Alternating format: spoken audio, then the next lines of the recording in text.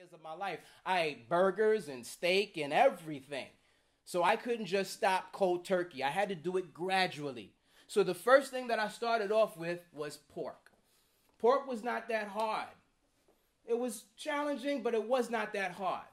I had some friends that was around me at the time. They were members of the 5% Nation of Islam, and they were always talking about pork and swine and things like that. So that, in addition to my research, made it easy to kind of let go of the pork. And I did everything in 7-month intervals. 7 is a real important number in nature, so I just decided everything is going to be 7. So 7 months after pork, we went to beef. And beef was not easy either because I love burgers, I love McDonald's, I love Burger King, all of that stuff. But I had to hold true to my convictions. I had a focus in mind because of the fact that what's the definition of insanity? It's doing the same thing over and over again and expecting a different result. So I had to do things differently from what my family members were doing. So I held true to that conviction. No more beef. The next thing was getting to chicken.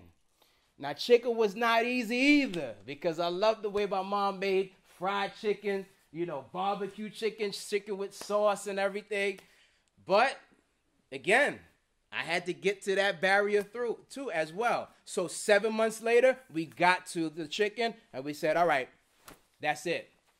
And then the next thing was changing to milk, to soy milk, and then eventually almond milk.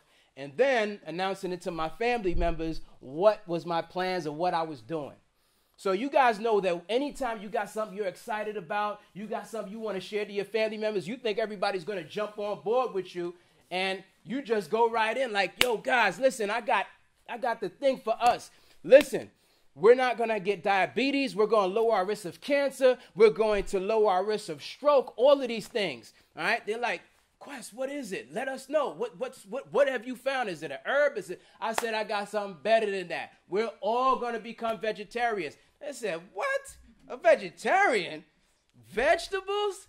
Nah, you're going to go on that trip by yourself, buddy. All right? Matter of fact, today I'm about to go have me some steak right now. So, listen, bro, I'm done with that. That's it with that.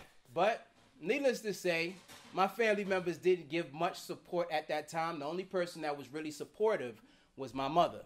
She would make the meals in the household for everybody else and cook something on the side for me, which was very, very helpful.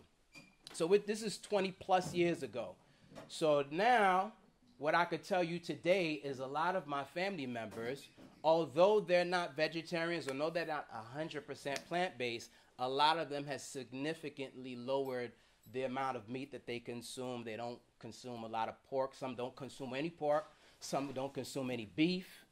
I can't take credit for it. Maybe I planted a seed. Maybe I sprinkled some seeds and stuff like that. But